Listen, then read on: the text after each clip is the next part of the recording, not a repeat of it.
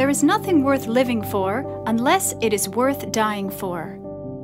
My grandmother lived a life devoted to Jesus, and today her talks have been made available in their original form. So you too can be built up through the insights and mysteries God revealed to her throughout her ministry. Now, without further ado, here is Elizabeth Elliot. Goodness, first question I come up to is, did you date Lars before you got married? Yes. But while you're doing that, quickly tell them how we met, because I've had so many people ask me. Okay, this person asks for an explanation. So where I need to start is with husband number 2, who was dying of cancer, and at the time he was at home in the last few months, and I needed some help. He'd got to the point where he was totally helpless, and I couldn't handle him all by myself, so I tried to get a seminary student to come and live in my house to help me take care of him. And the young man who applied for the job was to move in on the following Monday. His name was Walt, and the following Monday, my husband died. So Walt naturally assumed that he wasn't going to be needed, but I thought, why not have a couple of seminary students live in the house? And so I called Walt and told him the room was still available, even though I wasn't going to need his help. And he accepted, and he moved in, and I called the seminary, and I said, I have another room for a male seminary student if you have somebody looking for a place in a private home. And they said, well, there was a man in here just a few minutes ago. We'll send him down.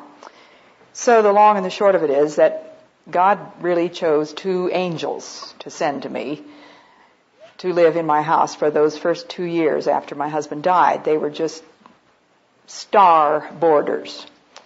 And lodger number 1, Walt, is now my son-in-law. And lodger number 2 is now my husband. So when the question is, did you date Lars? Well, Lars and Walt used to take me out together.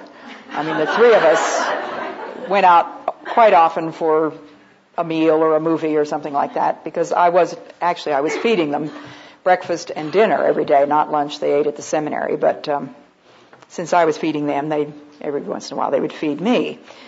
Well, it became obvious to me by the end of the first year, that Lars had a certain interest in me, which was really not very appropriate for a lodger in his landlady. But I was Mrs. Leach to him. He never called me Elizabeth, and Walt never called me Elizabeth. I was Mrs. Leach. And I figured, Lars does not know that I am aware of this, because he was a perfect gentleman, and there had never been, by so much as the flicker of an eyelash, anything that passed between us. And the last thing in the world that I was thinking of was ever getting married a 3rd time, let alone marrying a seminary student, let alone marrying a lodger that was living in my house. And I was telling him to please clean his dresser off, and writing in the dust on the top of it sometimes. And, I was really telling them what to do. And it was my house. But by the end of the 2nd year, I knew that he knew that I knew. And so I kicked him out. I just said, you're going to have to find another place to live, and I absolutely refused to get in any kind of an explanation. I thought, if this guy's not smart enough to figure it out by himself, that's too bad, but I am certainly not going to talk about it. Just find another place, which he did. And he then kept coming back and would sometimes bring me a little gift or something, and occasionally would take me out to dinner. So the answer is yes, I did, if you call that a date. And it was, I thought, and here is one of these cases where I could have sworn that he couldn't really be very serious. I knew he was interested in me as more than a landlady, but I thought, he can't possibly think that I would ever marry him or anybody else. He can't possibly think that. And I certainly was not going to entertain any such ideas. So everything that I've said this morning, you can say this pulls the rug out from under it, but from my own experience, I think that my counsel is still wise counsel. But finally, after 2 more years of really careful, majestic speed, deliberate instancy, he did woo me and win me. Did you ask the friend to pray for your first husband by his name, or was it just a partner in marriage? By his name, most emphatically. This dear Canadian mom of mine was an intimate confidant, and I described Jim Elliot and told her his name in intimate detail, but I don't think that's very important if there's some reason why you don't want the person to know the name. But I'm talking about spiritual mothers and fathers who can pray with you and really enter deeply into your needs and your feelings. I understand that God wants our best, our fulfillment, but He also wants His kingdom to come in the world. Are these two always consistent? Yes. There's no question that God's best for me is God's best for the kingdom. God's best for the kingdom is God's best for me. But we need to remember both things when we pray. And the kingdom comes first in the Lord's Prayer, doesn't it? Thy kingdom come, thy will be done. And that is a tremendous all-inclusive prayer. And I'm using it more and more as I get older. The more complicated life becomes and the more prayer requests come to my desk, and the less I know about the people that are asking me to pray, the more appropriate it seems to me to pray those great prayers that Jesus Himself taught us to pray. Thy kingdom come. In other words, everything that's involved in your will, Lord, in its working out in this world, whether it's Eastern Europe or in this particular individual who lives next door or in me, is something to do with your kingdom. So your kingdom come, Lord, thy will be done. And when I pray for a particular thing that has to do with me or with somebody that I love, I have to remember that God has an awful lot of things to think about besides my needs and that person's needs. He is engineering a universe. And so I pray both those prayers, trying to keep in mind that this tiny request of mine is one tiny piece in the great pattern that God is working out. It's not going to get lost because God is omnipotent. But at the same time, it must be harmonized with the purposes of the kingdom. If a person is pursuing missions, would you agree it is easier for a woman to go as a single? It seems on the mission field that often her time is absorbed in maintenance of the family instead of evangelism. I think if it's possible, it's certainly better to go out as a single. And what I did, I went out as a single. I was not engaged and had no commitment at all when I went to the mission field. And it does give you the freedom to learn the language. And I've seen far too many missionary wives who never get around to learning the language because they get so bogged down trying to keep house without the conveniences that they're used to, and it just never happens. And as those of you know who read Passion and Purity, when Jim proposed to me, he made that very stringent condition.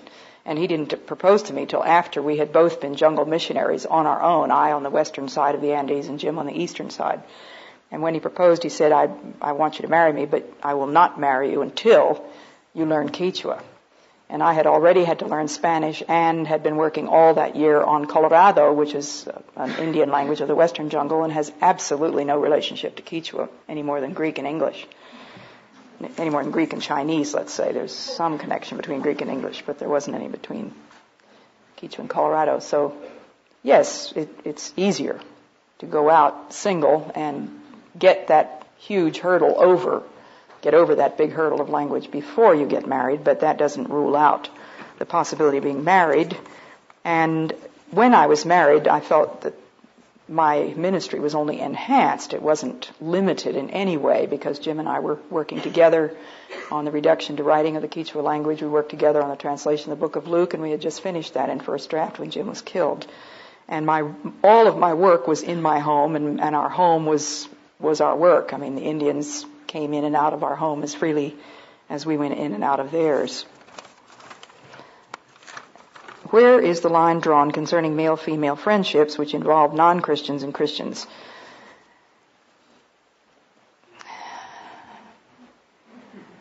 I don't think that it makes any sense at all for Christians to date non-Christians because you are simply asking for trouble. As for friendships, I would say the same thing that I say about male-female friendships when it's a one-to-one thing. Avoid them. Don't kid yourself. Don't get into one-to-one relationships. Anything where that word relationship occurs in your consciousness means that you're already in trouble the minute you start using that word relationship. And I said this morning, we never used that. And I think we avoided all kinds of problems that way. But can you imagine Paul, for example, talking about a special relationship that he had with Phoebe? The fact that Phoebe was a deaconess and had helped Paul in some of his labors does not mean that they had some kind of a relationship that they could have talked about to other people. I have this wonderful relationship, this really neat relationship with Paul. I mean, she was a sister, but all the Galatian Christians were his brothers and sisters. All the Ephesian Christians were his brothers and sisters. So I could go on for a couple more hours on this subject again, because I think that I left a lot of things unsaid simply because of the limitations of time. But I think that one of the bad things about the book that my husband mentioned, Dating with Integrity, is that his whole thesis is based on brother-sister relationships. And that is a confusion. That is a very valid description of a spiritual relationship. We are all brothers and sisters. I don't know anybody in this room very well, but if we ever meet again, I would certainly regard you as a brother or sister in Christ, and we would have something in common that we've been here. But I don't have a special relationship with anybody here. I might have a special friend who is a woman, but I think it's a very dangerous business to have special friends, no matter what you want to call them, of the opposite sex. As soon as they're special, as soon as you use the word relationship, you're in trouble. So I would say that applies to Christians or non-Christians. I went out for supper with a non-Christian, explained the gospel clearly to him. Now, where do I draw the line concerning what I do with him on a friendship level? Turn him over to a male friend. Just say, look, here's a guy who might be interested in the gospel. Over to you. In response to Lars's question, tabled at this morning's meeting, I think that's what it says here, I believe that it is healthy for Christian men and women to pursue meaningful platonic relationships if, A, they are mature in their biblical understanding about holy relating. I don't find anything about holy relating in the Bible. That word doesn't occur. B, they have communicated the parameters of what they can and cannot discuss. Now that sounds to me like a very complicated business. I wouldn't want to get into it. C, they understand where they stand with each other. Do they? Do you think this is fallacious? And if so, please defend it with Scripture. I haven't defended it at all. I can't. So we'll leave it at that. How would you advise a woman in dealing with I'm not going to get into that question right now. I'm going to skip that one if I can get away with it. When my time runs up, I quit. I'm just reading these as they come here, except for the ones that are almost unanswerable. How can one trust God's prompting that a certain person is to be his/her mate when determining God's will is sometimes so subjective? It sounded this morning as if you believe two people don't need to know each other at all before making the commitment of marriage. I met a man, I guess this is crossed out, that part. I can only reiterate what I said, that almost all the marriages in almost all of human history and almost all societies have been between people who did not know each other. They had no conversations at all. And there was an Indian young man here this morning who came up to me and said that this is exactly the way his parents got married. They never saw each other until the wedding day. Now, the great advantage to this is that they have to choose then to love. It has nothing to do with feelings. And although we would be very unrealistic to think that we can go back to that in the United States, I'm giving you what seems to me a reasonable pattern that might be substantiated from Scripture. And I don't think you can find any substantiation from Scripture of the pattern that has been followed in the last 50 years, let's say. Romantic love is a very recent concept in human history. By recent, I mean it never occurred to anybody until the Middle Ages. There was no such thing. And it was only in the Middle Ages when they spoke about courtliness and romantic love, it was between a knight and a lady to whom he was not married. So it's not a good pattern for us. But the whole idea of falling in love is a very, very recent origin. So I'm saying, yes, I do believe that it is entirely possible for two people to choose to love each other in obedience to God. I acknowledge the difficulty of discerning the will of God, and that's where faith comes in. Does God mean his promises when he says he will guide us? But we're talking always on the assumption that this is all solidly founded on prayer and waiting. And I would urge you to study Psalm 37. Delight yourself in the Lord. Trust in him. Wait on him. I cannot emphasize those sufficiently. So don't go tearing out of here and barging into some outrageous proposal or relationship or whatever you want to call it without those preconditions, with the counseling that I strongly urged. Can you give some examples of what it means to take up your cross? Yes, a very simple little thing. As a wife, there are things, probably not quite every day, but 3 or 4 or 5 times a week, where I have to give in to some very slight preference of Lars's, perhaps. And this has nothing to do with any kind of conflict between us. It's just that when two people walk together, they have to be agreed. So if they happen to disagree on something, one of them has to give in. Well, I happen to know that the scriptural pattern is that the buck stops with Lars. So if he makes a wrong decision, God's not going to charge me with making the wrong decision or with not persuading Lars to do otherwise, although I can tell him if I think he's making a mistake. God is going to hold him responsible. He is my protector. And it is my safest place to accept his headship. So that's a very small area. It's the willingness to say yes to God and no to myself. As my friend Carolyn mentioned in her phone call this morning, she wanted to be here. But God was saying no. And so she says, yes, Lord, I'll take it. You know, it's in 1,000 little things, as Paul was talking about in the passage I read just this evening. Every day we experience these perplexities. We are perplexed but not in despair. We are forsaken, but we are cast down but not forsaken. In any way in which you're cast down, are you willing to say yes to God and to receive this as just part of the breaks? If Lars and I miss a connection when we're traveling, it's upsetting, isn't it, to our nature? But I'm not at the mercy of TWA. I'm not at the mercy of the weather. I am in the hands of God. Underneath are the everlasting arms. So I accept that. Lars got us on the wrong plane one night, which meant that we not only missed the last flight to Boston on which our luggage was, but we had to... there were no other flights on any other air carrier, and so we had to go and stay in a hotel in Chicago with no luggage at all. Now that kind of thing cuts across my natural desires. And I could have torn into Lars about that stupidity of getting us on the wrong plane. Will you share with us how God brought your husbands to you and how you watched him work his holy harmony and use you as you waited on him? I met Jim, of course, as a college student, and I met my second husband through a speaking engagement. I was invited to speak at a small college in Missouri, of which he was vice president. And at that time, he was still married to his first wife, who was dying of cancer. And she died the following year, and the year after that, he married me. And how you watched him work his holy harmony in you as you waited on him.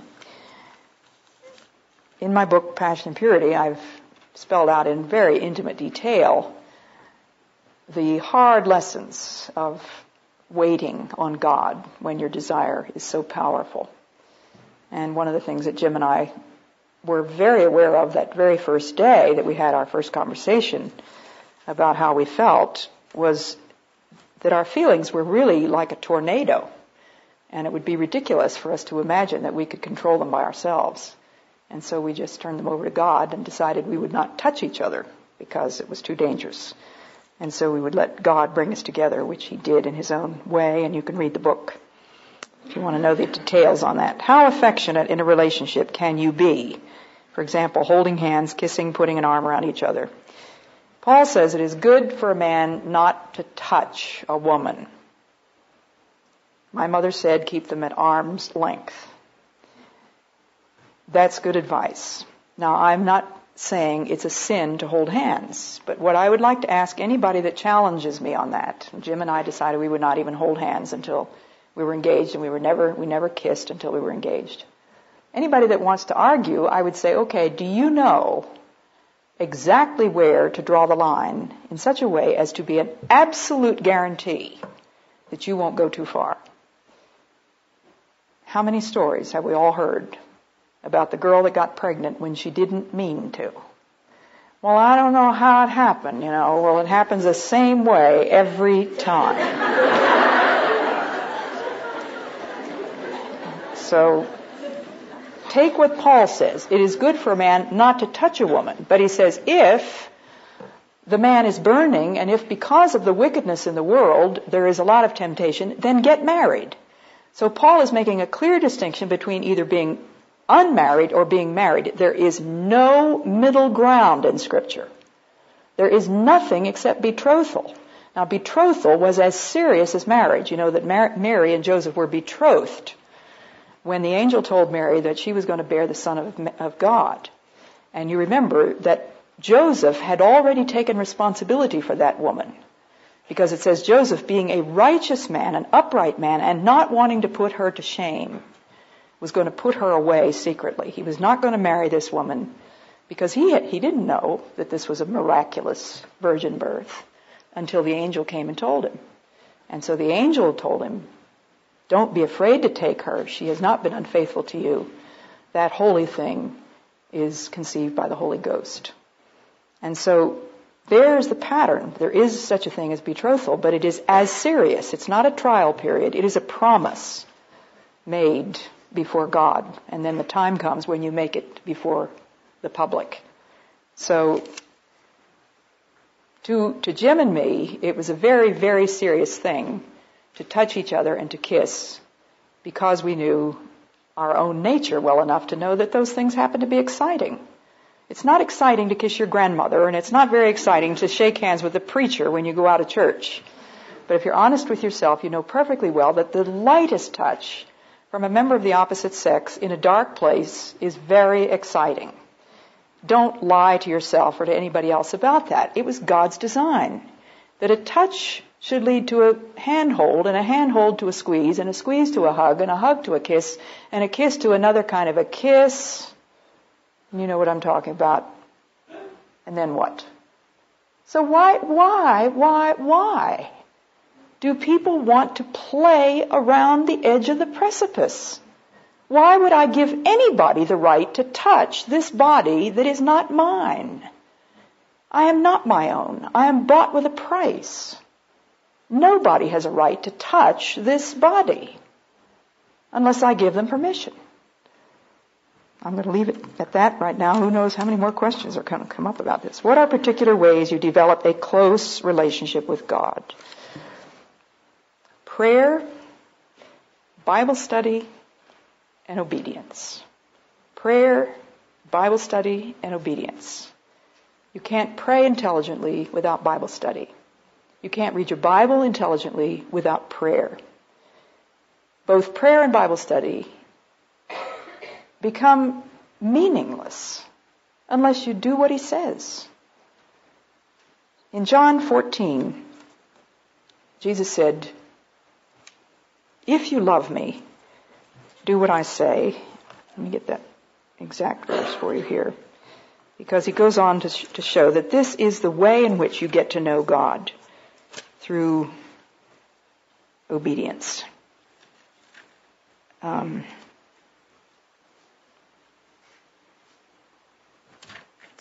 14:15, if you really love me, you will keep the commandments I have given you, and I shall ask the Father to give you someone else to stand by you. And then further down, and again I'm using a translation that doesn't have the verses marked. Every man who knows my commandments and obeys them is the man who really loves me. And every man who really loves me will himself be loved by my Father. and I too will love him and make myself known to him. So it is obedience that is the opener of my spiritual eyes. The knowledge of God is not an intellectual exercise. It is the reward of humble obedience. And to go back to the whole question of how well you have to know somebody before you marry them, it's by loving somebody that you get to know them. In the 2 years that Lars lived in my house, I learned a lot of things about Lars and about his character. But the only way that I've learned to know him is by loving him. And I didn't really love him until a long time after he moved out of my house. So it's the same way with God. If you really want to learn to know him, then you've got to love him. And loving him means obedience.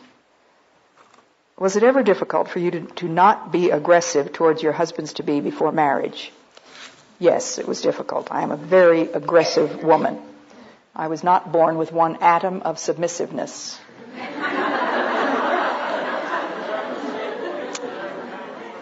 What did you say?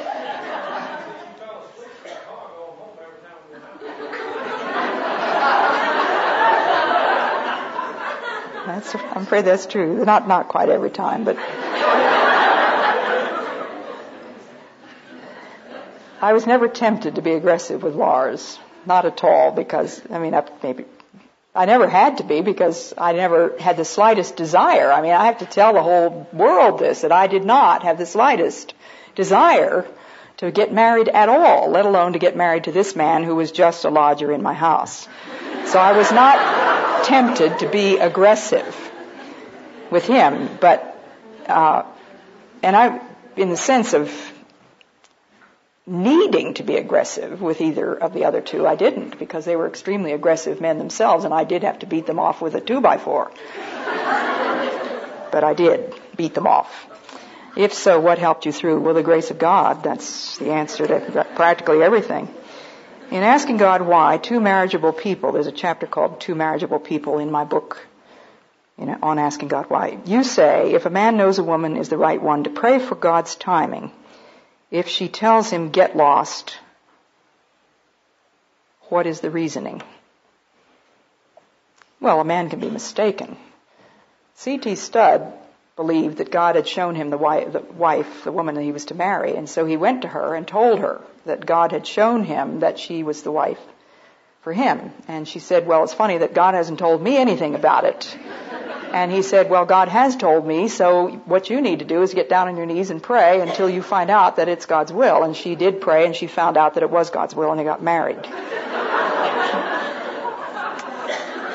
Does Jesus find it all right to date on a long-term basis? Ask Jesus.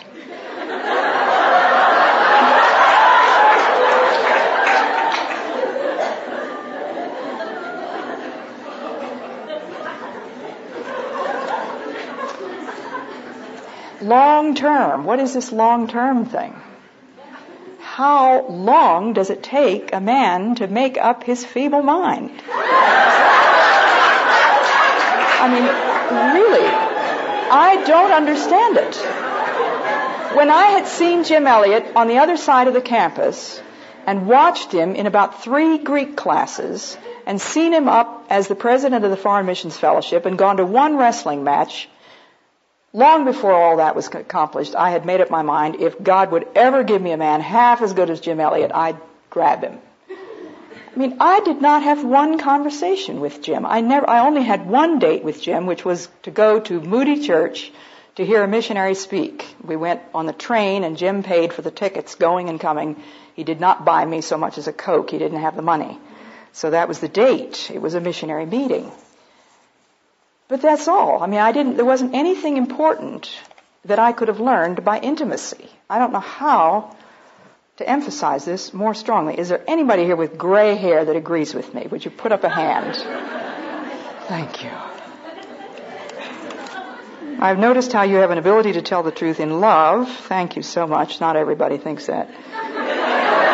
And I was wondering how to respond when a very sensitive person comes to you needing to unload and talks bad about someone.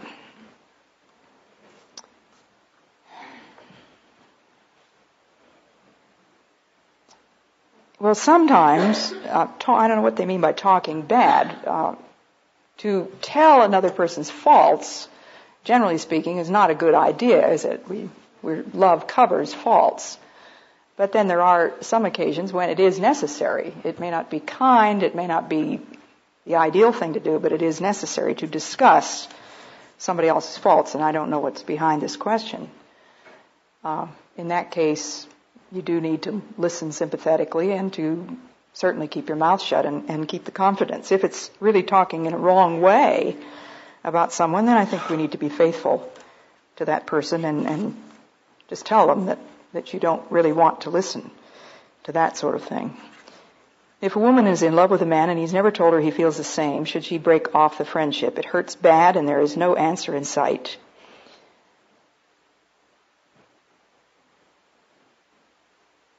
I think that there does come a time when it's not only merely a waste of time, it is a waste of time, but it's also too much of an emotional drain to continue. And what is the point? Again, I go back to the fact that once we reach marriageable age, we ought to be moving toward marriage, unless God has made it very plain to you that you're to remain celibate.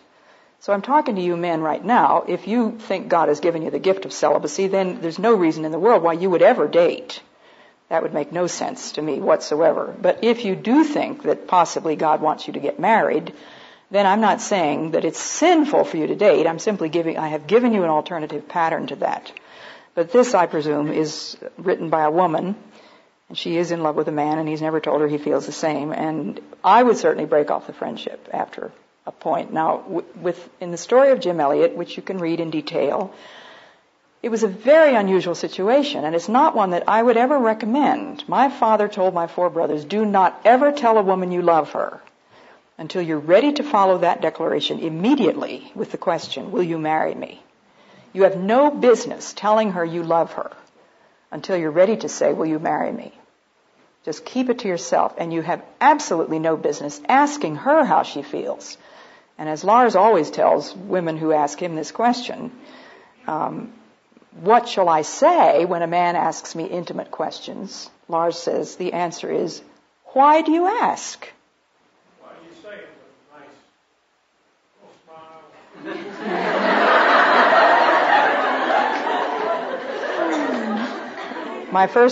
smile? My first husband told me I had a sledgehammer personality. My second husband said my wife doesn't call a spade, she calls it a bloody shovel. And my husband Lars, being a very gentle man, he just stands over there and does all the smiling for me. When was your last contact with the Auca Indians? What changes did you observe? The Aucas are the ones who killed my husband, for those of you that don't know, and I did spend 2 years with them, living with them, and then went back left Ecuador in 1963 to come back to the States, but I was back to visit the Aucas once in 1976. And about the only changes that I saw at that time were just that they looked much older and much more ragged. You put clothes on people that have never worn clothes before, and they just look an awful mess. You know, they were much more beautiful back in the days when they wore that piece of string. And they have this beautiful iced tea colored skin, and they were just perfect bodies, of course, perfectly athletic and lean and muscular. And to see them in these rags was just kind of pathetic to me. When I learned enough of their language to ask stupid questions, I said to one of the men, why do you wear that string? And he said, well, you wouldn't expect us to go around naked, would you?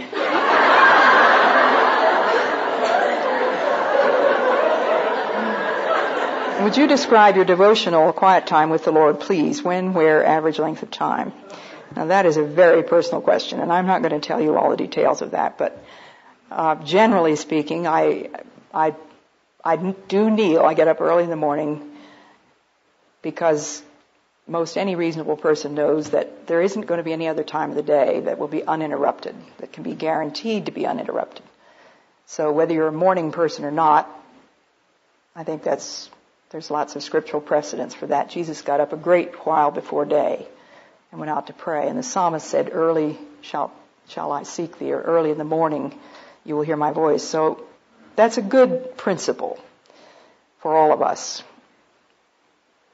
Would you just, let's see, I find it a good idea for me to kneel, partly because it's an uncomfortable position and I'm not likely to go to sleep on my knees.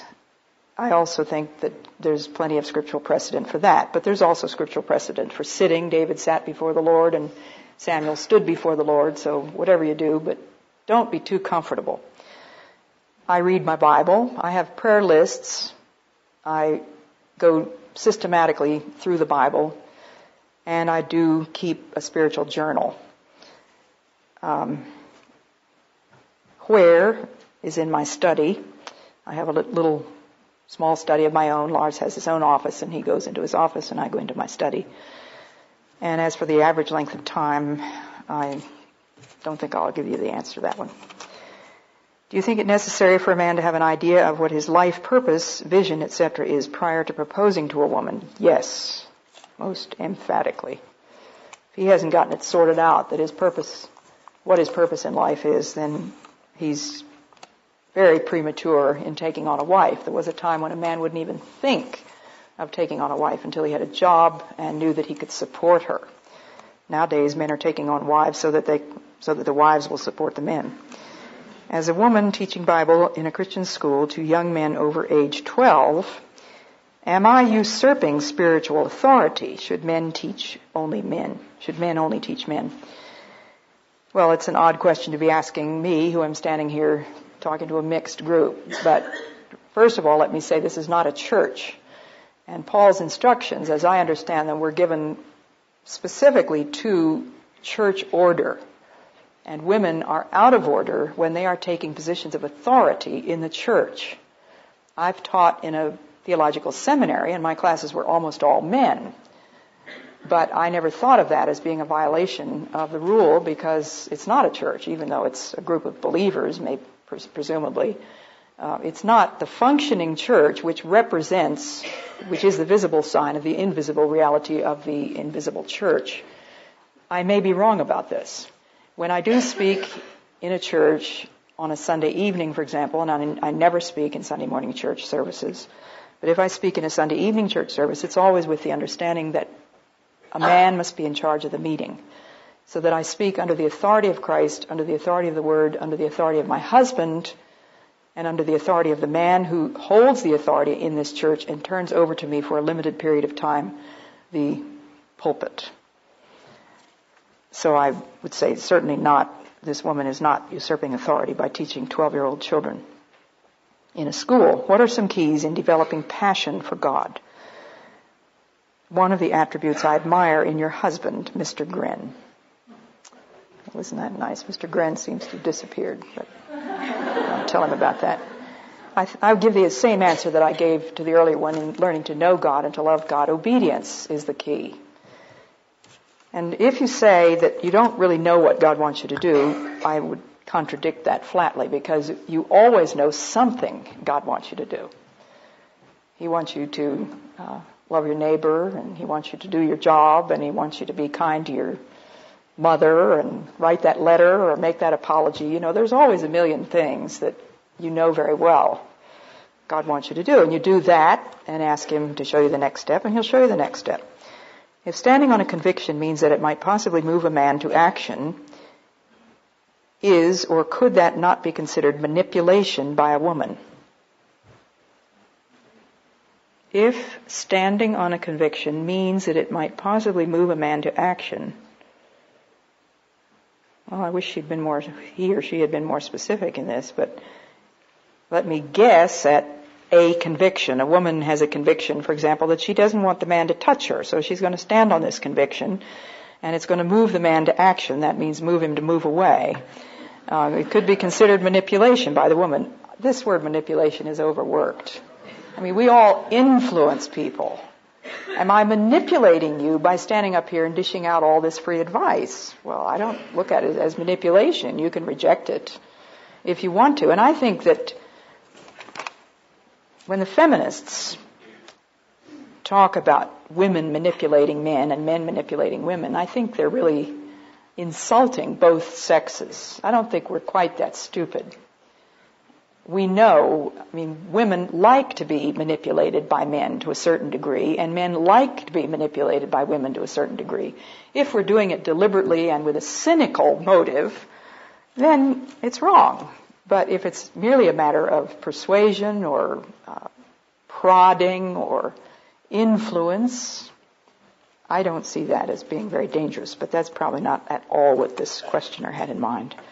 I understand that God wants our best, our fulfillment. Oh, I read that, didn't I? If a person is pursuing missions, here I'm mixing up my piles, I guess. Those are the ones I did read. I have a friend who currently has 7 men pursuing her. Each man claiming that God revealed that she should be his wife. How would...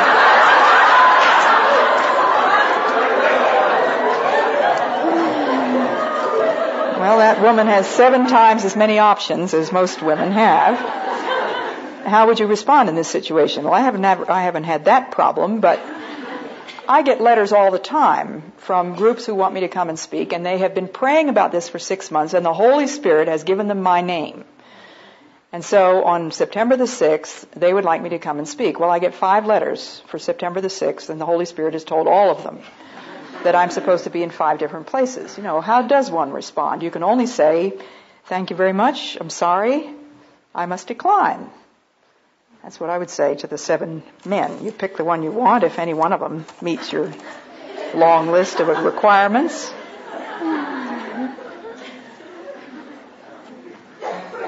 Do you believe in divorce in the situation of wife abuse? Just a yes or no, please. If you insist on a yes or a no, then the answer is no. God hates divorce. If you have some reason to think that your case is an exception, then you have to take your case to God and not to Elizabeth Elliot. I try my best not to say what is not in Scripture, to say what is in Scripture, to draw whatever I can from Scripture, but it's not my job to spell out the exceptions. How to deal with a family member who goes to a liberal church and has an immoral relationship. That word deal, since I don't know the relationship with a family member, if it's a husband, we wives must remember that we are not our husband's moral custodians. We are there to submit and to be gentle and quiet in spirit. If it's a cousin or a brother or a sister, you have to do a lot of praying before you would say anything about this, and ask God to give you words to say if He wants you to say something. And very often we do have a spiritual responsibility, whether it's a relative or not. The Scripture says, if any of you be overtaken in a fault, those of you who are spiritual should restore such a one. How? In a spirit of meekness, considering thyself, lest thou also be tempted. That is the scriptural pattern. But there are times when I can think of an instance in my own family where I know that the person knows exactly what I think and knows exactly what I would say if she gave me the chance to say it, but she has not given me the chance to say it. And I feel as though I would be barging in fruitlessly unless God opens the way. And I pray all the time for this person and just say, Lord, if there is something more that I can do than I have already done, please open the door. Make it clear to me what that is. If we go on the principle that God will lead us to a spouse after we've turned that over to Him, once God has led us to that person and we've prayed together and agreed that it is His will to be married, how long should the engagement be? Oh, that's a good question. And I think that there's no, unless there's a practical reason why it should be long, then it shouldn't be long. In Jim's and my case, there were very practical reasons. When Jim proposed to me finally in Ecuador after we had both been missionaries for a year, we thought that our engagement might have to last 5 years. And mind you, we had waited 5 years already. But Jim had made commitments that he was going to build houses for some other missionaries who didn't know how to build houses. And I thought, Well, you'd certainly think that a man that's going to get married would think that the top priority would be building a house for his wife first, but that was not the way Jim looked at it. And he said, look, I've told him I'll build them a house, and he said, I don't know how long it's going to take, so we won't set a date. But he said, in case there's a cataclysmic event which God brings about, I don't see any possibility within 5 years. And the cataclysmic event took place. The foundations of 2 houses that Jim had laid were wiped out by a flood and went down the Amazon. And the entire station, including all the boards that Jim had collected for building those houses, went down the Amazon. 500 man-days of labor in just the boards that went down the river, not counting all the work of the foundations.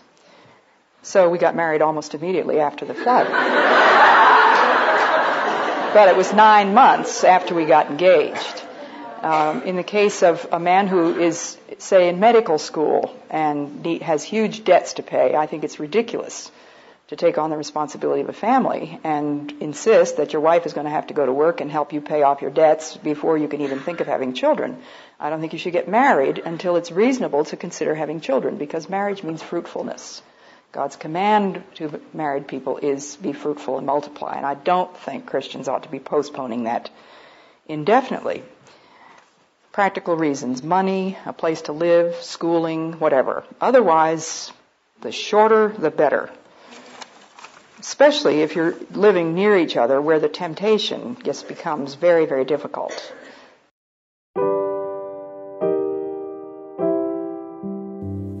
I pray you've been encouraged and inspired by what you've heard today, and will keep joining us here and on social media for My Granny's inspiration. Until then, remember, the eternal God is your refuge, and underneath are the everlasting arms.